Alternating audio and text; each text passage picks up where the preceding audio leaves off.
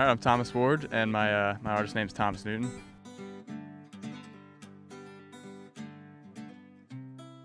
So I kind of grew up on a lot of classic rock and a lot of just whatever's on the radio. So basically any classic rock like Guns N' Roses and Slash was kind of a big inspiration for me, and that got me into guitar.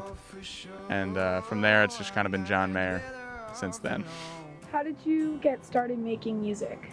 Kind of going back to the Slash thing, I just got super into guitar with Guns N' Roses and thought I want to try that, and then just from then on, just never put the guitar down, and then found other people like Clapton, Jimi Hendrix, basically any of the guitar guys that you could think of, and started writing stuff on guitar, and then from there, just kind of thought I had more to say than just what was on the guitar, and started writing songs.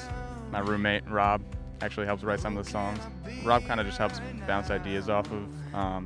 He's great in that way, that I can think of an idea like Love Moat or whatever it is, and kind of come to him with that idea, and then he kind of just helps kind of work it through, make sure that I don't say something stupid in the lyrics that doesn't make sense down the line.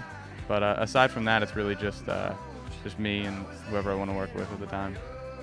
How did you produce this song, and what was the process like? Yeah, so kind of a cool story. I mean, it's nothing too crazy, but there's a website called Sound Better. I don't want to plug them, but that's a website. And basically you can find pretty high-level producers from all over the world. And I mean, I spent a lot of searching because I've been writing music for 2 or 3 years, mainly 2 years, but I've been playing guitar for 3 years.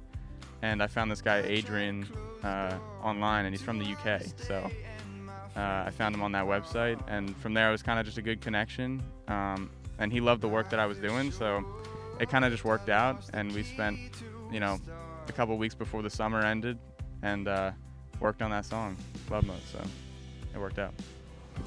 What inspired you to write Love Moat?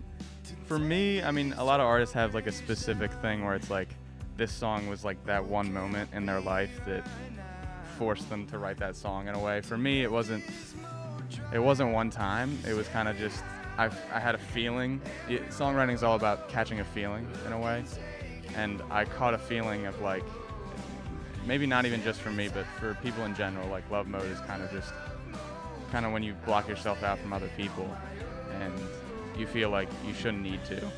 So Love Mode's kind of like the idea that, yeah, like that's how I caught it basically. Is just kind of finding your way through relationships and stuff. My favorite lyric from the song is, it's kind of stupid, but honestly the first lyric is, I used to think that I could do anything I wanted on my own. It's all for show, I'm not better off alone. Aside from the rhyme scheme, it's just kind of like anyone can relate to it.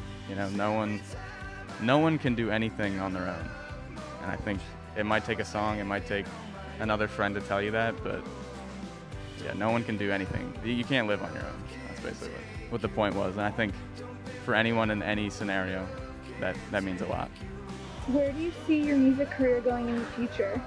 I think right now I'm kind of open to anything. I'd love to see where it takes me. I mean, at this point, it's one song in, and a lot of people like it. So if I can make a lot more songs that a lot more people like, I'll do wherever that can take me.